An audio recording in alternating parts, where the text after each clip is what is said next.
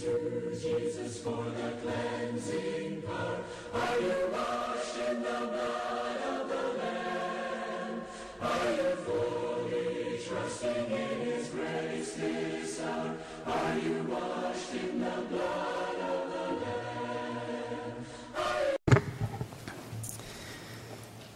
This evening we will be talking about the subject, the Muslims' end of days. And I would invite you to come back and be a part of that.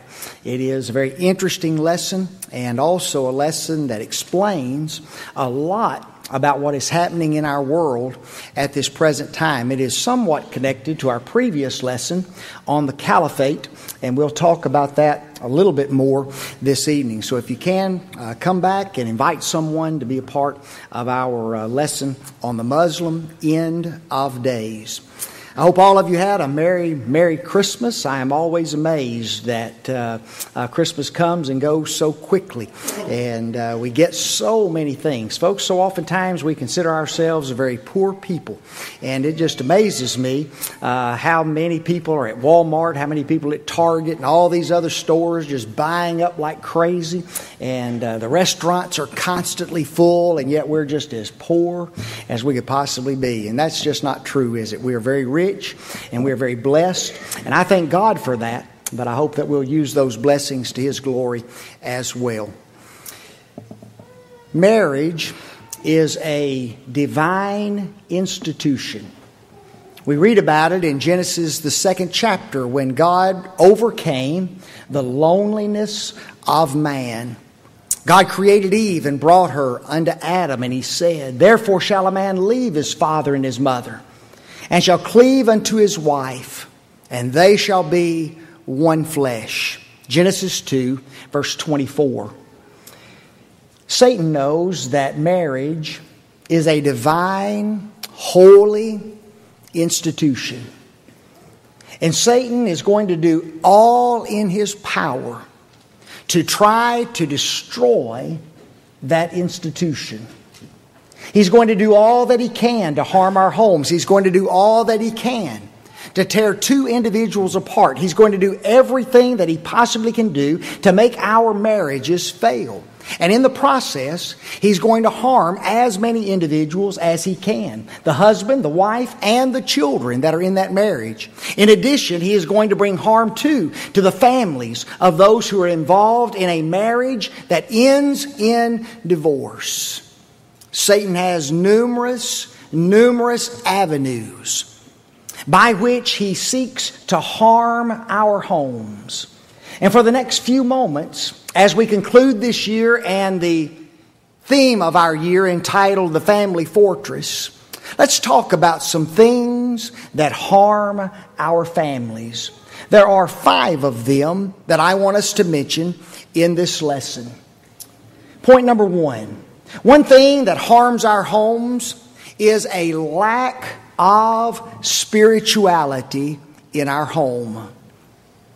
When a husband and a wife are joined in holy matrimony, it is not just a union involving 2 people.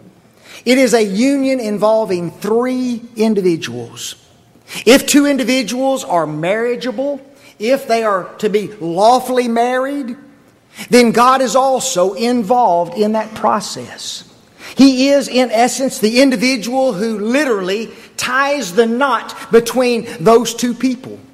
Jesus made mention of that in Matthew 19:9 or Matthew 19:6. "What therefore God hath joined together, let not man put asunder." Folks, God is the one who joins a husband and a wife in holy matrimony. If that be the case, is it not common sense that if our marriage is going to be successful, that we need to continue to have Jesus Christ in our homes? He needs to be evidenced in the life of that husband and of that wife. They need to be individuals who are constantly striving to live like Jesus every day. We see it evidenced also in Bible study, in the home, in prayer, in that family coming to worship the Almighty God, and in their daily service within the kingdom of our Lord and Savior, Jesus Christ. My friends, if a home is not growing, if a home is not being nurtured in spirituality, that home is destined to fail. We see a broad example of that in the church at Corinth, do we not? The Bible says that the church is the family of the living God, according to 1 Timothy 3, verse 15. But if I tarry long, Paul wrote, that thou mayest know how thou oughtest to behave thyself in the house of God, which is the church of the living God, the pillar and ground of the truth. What we have right here at Eastwood is a spiritual home, a spiritual family. And that family is like unto our physical families. When Paul wrote to the church at Corinth, one of the problems that the church was having was low spirituality. In fact, Paul says that these individuals were not spiritual, but rather they were very carnal in their mindset. Notice what he writes, and I, brethren, could not speak unto you as unto spiritual, but as unto carnal, even as unto babes in Christ. I have fed you with milk and not with meat, for hitherto you were not able to bear it, neither yet now are ye able. For whereas there is among you envy and strife and divisions, are ye not carnal and walk as men? For while one saith, I am of Paul, and another, I am of Apollos, are ye not carnal? Notice what Paul says. Paul says, you have been Christians for quite a period of time, but you have not grown. You are lacking in your spirituality. You are not spiritual people. You are not mature individuals. You are not full-grown individuals in Christ. The only thing that I can feed you with is milk. And because of your carnality, there is envy and strife and divisions among you. Folks, he's talking to the spiritual family of God. And he tells them, because there is a lack of spirituality in this congregation, there is envying and strife and fighting and division and confusion within the congregation.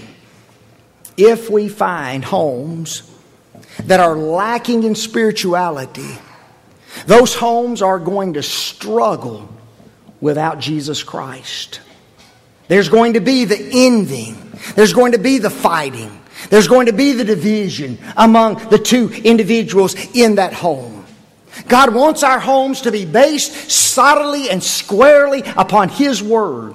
He wants to be included in every decision and in everything that goes on in that home. And if it is just shallow, or if it is lacking, there are going to be problems therein.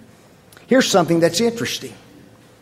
One individual can be strong in the home, and the other individual be lacking in spirituality, and that home is still going to struggle, isn't it?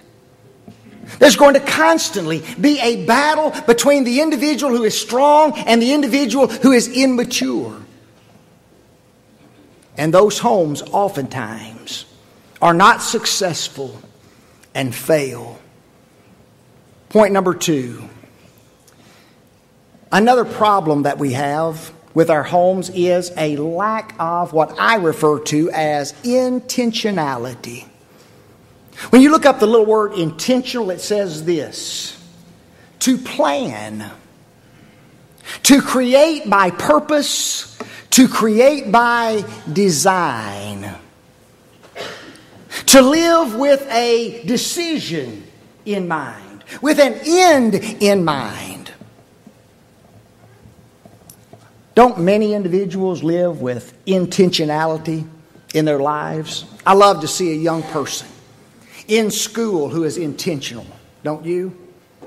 A young person who says, I really do need to make good grades. And they're focused, and you can tell it. They study like crazy. They make certain that they make good grades on tests. They prepare for those big college entrance tests. You ask them what their grade point is, and now for some reason you can have a 4-point-something grade point average.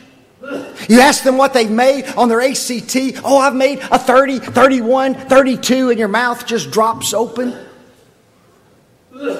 You see, these individuals are focused. I want to do well in school. I want to get a scholarship. I want to go to college. I want to be the best individual that I can possibly be scholastically, and they are focused on that. I like to watch an individual who is involved in a sport live with some intentionality, don't you? I love to see a young person who's involved in football and he says, I'm going to make the very best running back that I can possibly make. I'm going to be the best linebacker that this team has ever seen. I'm going to be the best defensive back that Henry County has ever known. And they live with intentionality. They work hard. They train hard. They work out in the off season. They run in the off season. Their minds are filled with football because they are living with focus. They are living with intentionality. I see individuals do it even in their businesses, don't they? I'm going to be the very best individual in my business that I can possibly be. I'm going to set all the sales records that I can possibly set. Individuals are going to have to use me for the standard in my occupation.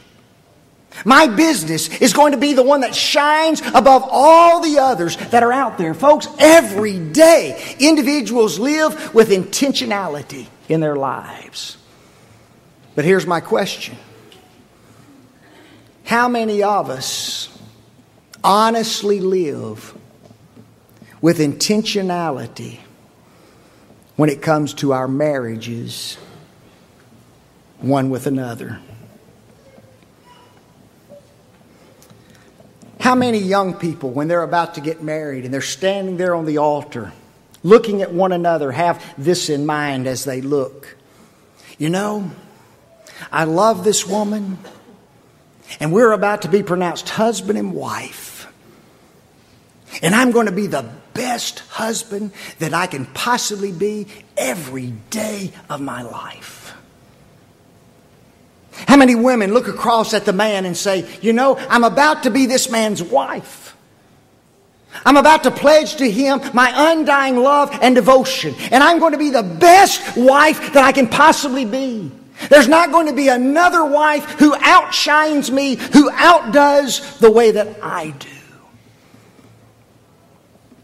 The Bible tells us how we are to live in a husband-wife relationship. Husbands, love your wives, even as Christ also loved the church and gave himself for it. Ephesians 5, verse 25.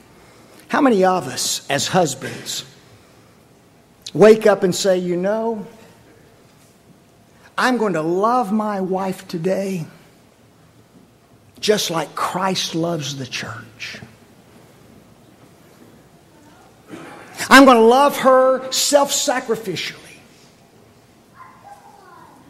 Even if I have to lay down my life for her, I will be willing to do that.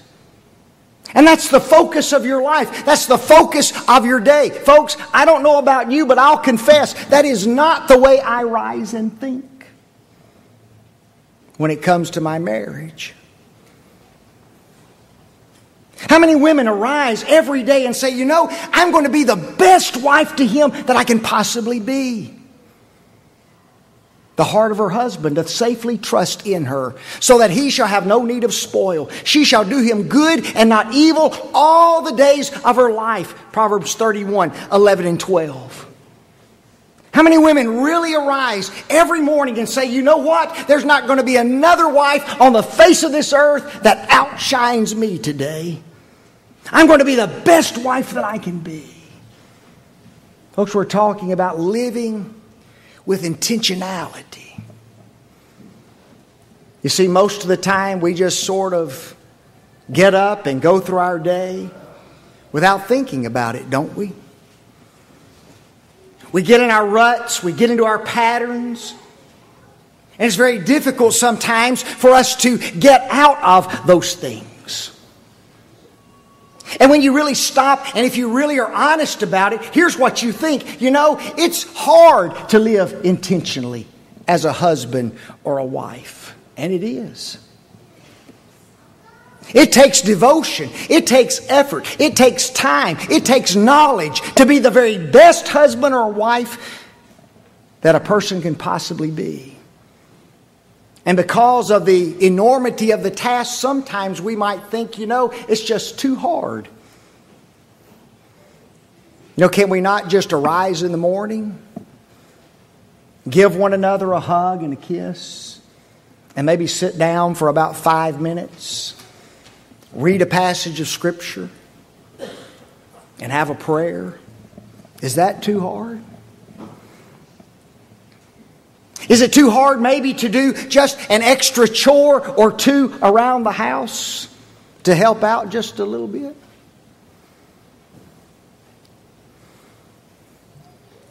Is it really too difficult to say, I don't really like doing some of the things that he likes to do, but I think I will? Just get up one morning, women, at about 3:30 in the morning, dressed to go out to the duck blind. He may not go, and you still win. I know men don't always like to go to the opera. I don't like that stuff. Don't want to hear all that singing. But guys, just do something sometime that we know our mate likes to do that we don't like to do. Schedule time to be with one another. This is the day, this is the night that we are together, and there is nothing other than blood or death that will cause us not to meet that night and have a date out.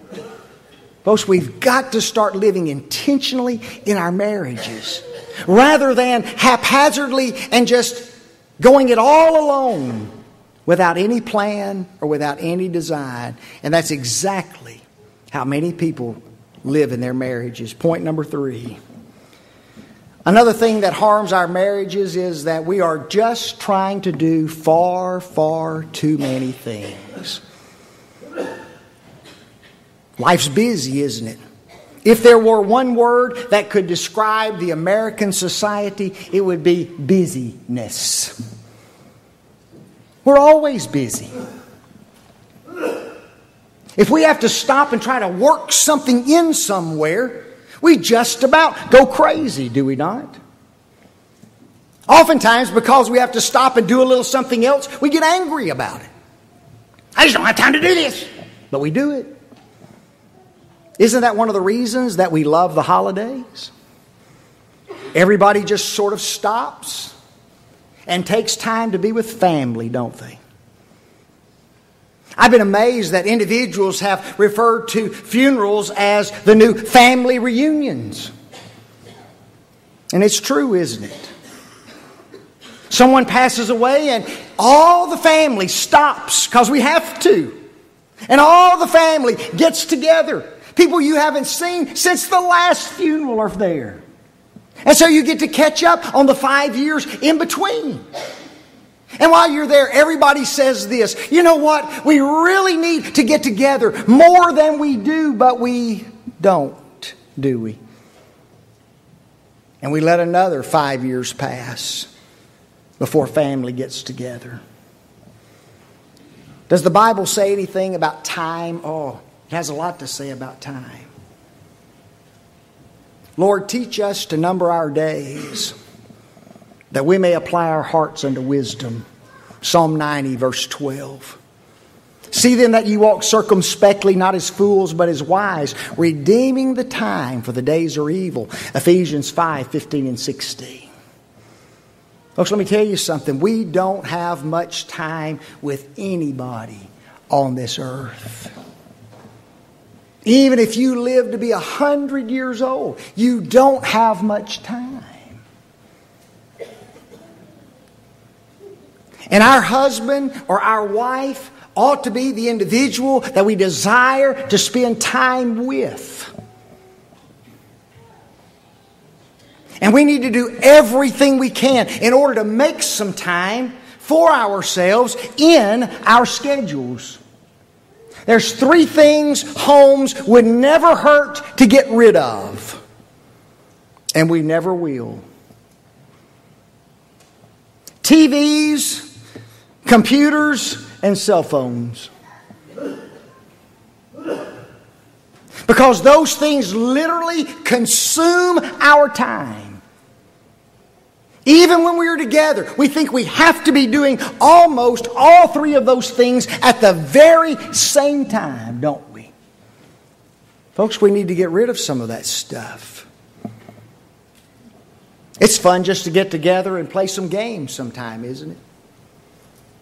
It's fun to find a family activity that everybody enjoys.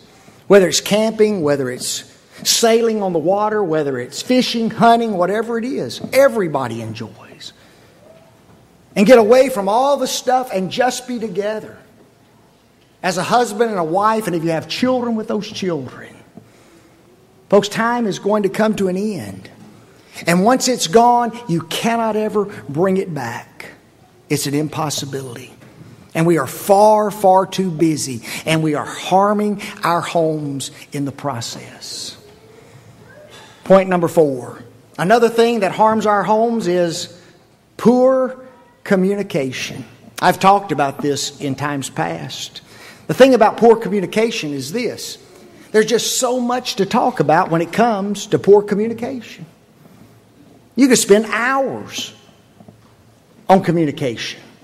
Let me ask you a question. Has God communicated to His people? Absolutely. God, who at sundry times and in divers manners spake in time past unto the fathers by the prophets, hath in these last days spoken unto us by His Son. Hebrews 1, verses 1 and 2. Folks, God has chosen to communicate to us through words. So God knows exactly how important it is to speak properly, and He knows how important it is to hear properly. Write down these words. Speak, hear, words, listen. And you go home today and you look up those words in a concordance, and you see how much God has to say about communication, and you will be overwhelmed by what you learn. In Proverbs chapter 12, verse 18, the Bible says this: there is that speaketh, that is like the piercing of a sword, but the tongue of the wise is health. He talks about 2 kinds of communication in that one verse. He says there's some communication, there are some words that are spoken that are just like a sword stuck into the heart of a man in order to kill. And yet there are other words that men speak that bring health to the individual. You see, 2 kinds of talk that you and I can be involved in. One positive and one extremely, extremely negative. We mentioned that virtuous woman in Proverbs 31, verse 26 makes an interesting statement about her. It says this: she opened her mouth with wisdom, and in her tongue, listen to me, in her tongue is the law of kindness. Here is a virtuous woman in the sight of God. And God says when she speaks with wisdom and she speaks with kindness. And apparently, if she doesn't have either one of those to say, she is quiet. Proverbs 8, verse 13. Hear instruction and be wise, and refuse it not. Do you hear what God just said? God says there's some things that you need to hear. One of the things that you and I desperately need to hear is the instruction of His words, because it provides wisdom to mankind. He says, hear instruction. There comes a time when you and I have to shut our mouths and open our ears to what is being said, because it's important. And that's true even in our relationships, is it not? Wherefore, my beloved brethren, let every man be swift to hear, slow to speak, slow to wrath. James 1, verse 19. God knows exactly what He's talking about when He talks about the communication process. And He tells us exactly how to speak, and He tells us how you and I should hear even within our marriages. Here's the way we hear sometime. We don't hear it all, do we? We just don't listen, period. Another way we hear is like this. We hear selectively. We hear what we want to hear, and we don't hear what we don't want to hear. Sometimes we listen just enough so that we can speak, don't we? We get the first few words, and then all of a sudden, before the person is finished, we are running over him, talking already. Because I think I know what they're already going to say before they finish saying it. A wizard, apparently. There's some individuals who don't know when to shut up. They just talk all the time and talk and talk and talk and talk. Some people need to get a tape recorder. And they need to punch record. And they need to record for an hour. And then they need to go back and listen to it. They will be overwhelmed at how much they talk. You're kidding? I talk that much? Yeah. Unbelievable. The way some individuals talk. What about the blame game when it comes to our speaking? You did this. You do that. You don't do that. You. Folks, it'll destroy a marriage. Fault finding, criticizing. I heard you talked about that in Bible class. Folks, that's a wonderful thing. We need to talk about that. I've got faults. And it's easy to find them. And guess who knows them better than anybody? Kathleen. Yeah, you can find them and you can point them out all you want to. And just destroy an individual in the process. Folks, sometimes we talk without knowledge, don't we? We have no clue of the facts, but we're going to talk about it. So oftentimes we talk out of our feelings rather than out of rationale. Folks, that will destroy a conversation.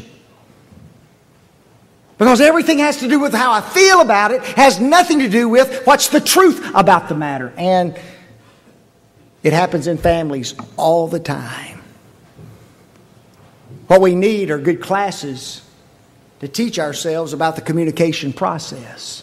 And folks, here's what's interesting. Even after you've taken 1,000 of them, we'll still have trouble in communication.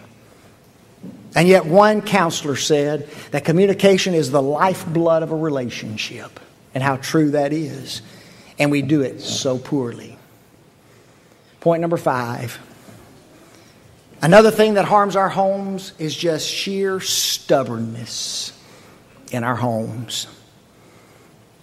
I looked up the word stubborn, and it had 2 different definitions, and yet most of the time when you see a stubborn person, both definitions apply. The first definition said this: a person who is set or fixed in his opinion. Stubborn. The second one said this: an individual who is hard to suppress and hard to control. Stubborn. And isn't it true when you see a stubborn person, you see a person who falls into both categories? They're fixed in their opinion, and there ain't no control in them. And they just about drive you crazy. And what's interesting is you can have in a home a stubborn woman and a stubborn man. Both of us can be just as stubborn, can't we? Nobody's ever been that way. Not Christians. But you go to the Bible and guess what? There's a bunch of them. Was Pharaoh a stubborn man? Unbelievably so, wasn't he? Who is the Lord that I should obey His voice? I know not the Lord, neither will I let Israel go, he says. Stubborn. Obstinate. Exodus chapter 5, 1 and 2. What about an old man by the name of Nabal? married to a beautiful woman by the name of Abigail. I don't know how he got her. Must have been an arranged marriage. But you go to 1 Samuel chapter 25, and he is described as a curlish person. Curlish. That's a wonderful word to use in an argument, though. Husbands, when your wives being a little bit stubborn, you can just look at her and say, "You're being a little curlish there, darling." When you get up off the floor, you can apologize. But the word curlish means obstinate. An individual who has their opinion fixed, and that's what Nabal was. I'm a stubborn, obstinate man. And he just stood in opposition to everything. Diotrephes, an old stubborn man, was he not? 3 John verse 9. Loved to have the preeminence. And there wasn't anybody going to change his opinion about anything. He was going to be right every time. Even if it involved the Apostle John. But you see, that's 3 men. But there were some women who were pretty stubborn too. There's one word to define one stubborn woman, and it's this: Jezebel. That's one stubborn woman. You turn over to 2 Kings chapter 15, and you find out that Jezebel had slain many of the prophets of God. Why? Because she wanted it her way. She wanted all the prophets to prophesy only smooth things to her, so she just killed all the faithful prophets of God so that she could have her way about things. Stubborn woman. Proverbs 7:11 describes the harlot, the woman of the streets, the strange woman. And one of the descriptions is this: she is stubborn in her ways. Stubborn women, stubborn men. So I was thinking about being stubborn. There is an opposite of that, isn't there? And it's the individual who is selfless. You see, to be stubborn is selfish. I want what I want, regardless. It's going to be my way or the highway. If you don't do things the way I want them done, then there are going to be consequences to pay. Boy, how many times have households been filled with those kind of attitudes? And yet the Bible says that charity seeketh not her own. 1 Corinthians 13 verse 5. Paul says in Philippians, let nothing be done through strife or vainglory. Look not every man upon his own things, but every man also upon the things of others. Chapter 2 verses 2 and 3. You see, stubbornness in our homes takes away selflessness and brings problems therein. Over the last week or two, we've been in what is known as a gift-giving season, haven't we? We give gifts to those we love. We give gifts to those that maybe are involved in our lives in certain ways. And here's what's interesting. The best thing that any of us could give to our homes is a strong, stable, secure marriage. Isn't that true? That's the best gift that we could possibly give. And folks, it doesn't cost anything to do it. But it does take some intentionality on our parts. God didn't give us homes and marriages so that we be miserable individuals.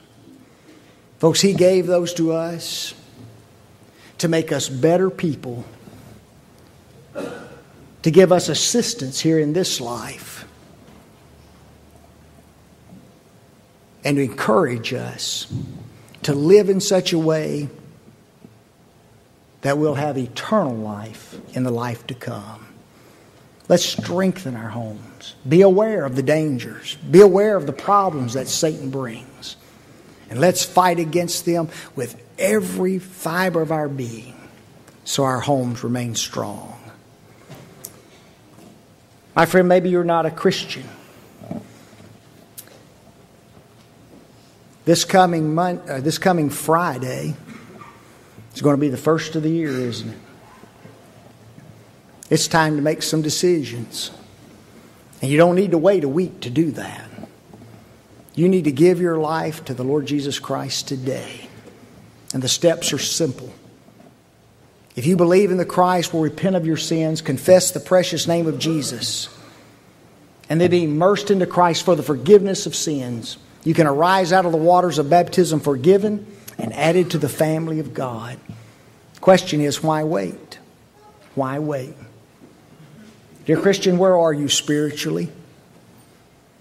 Maybe you need to stop, and maybe you really need to take account of where your life is when it comes to your relationship with God.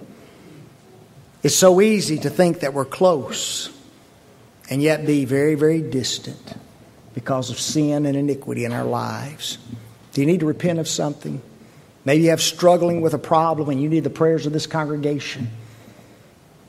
It's a family and we need to pray with you and for you if we can. Do you need to respond? Won't you come as we stand and sing? Have you been to Jesus for the cleansing power?